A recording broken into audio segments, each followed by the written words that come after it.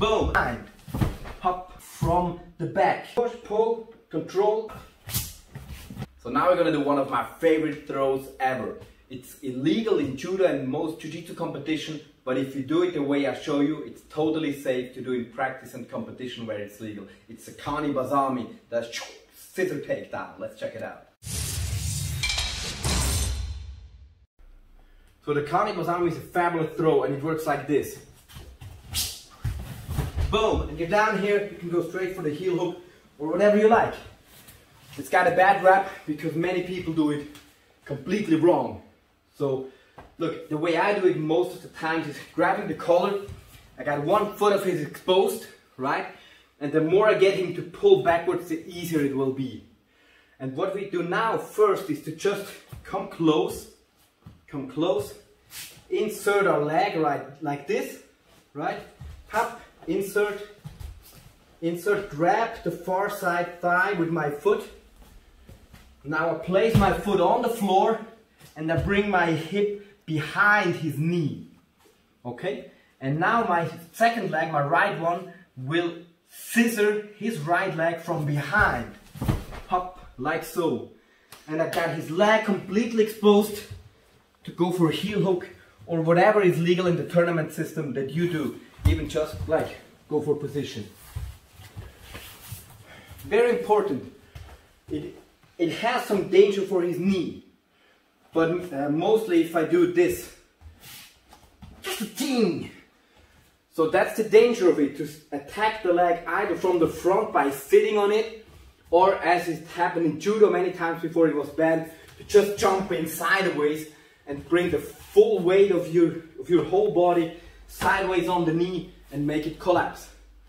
What we want to do instead is more like a sweep that starts from a standing position, right?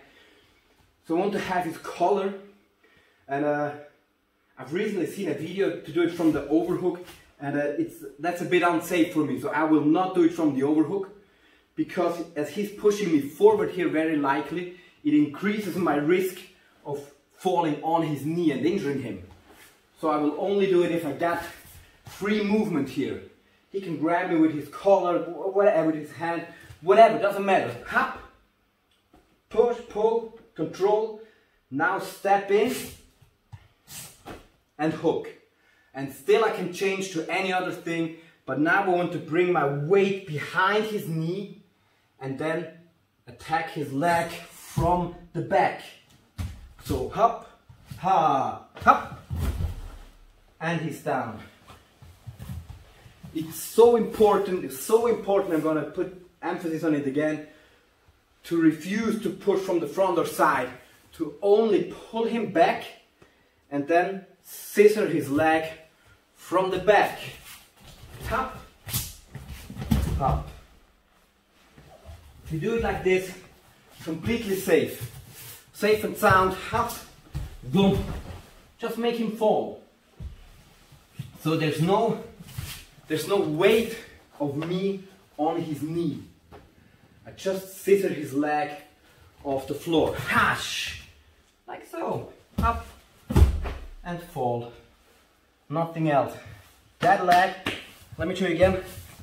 So my first leg kind of blocks this leg of stepping away.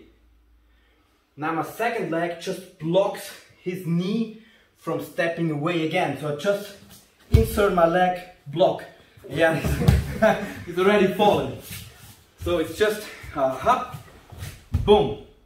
And now I just pull him backwards, straight back, no danger for the knee, and go, boom again.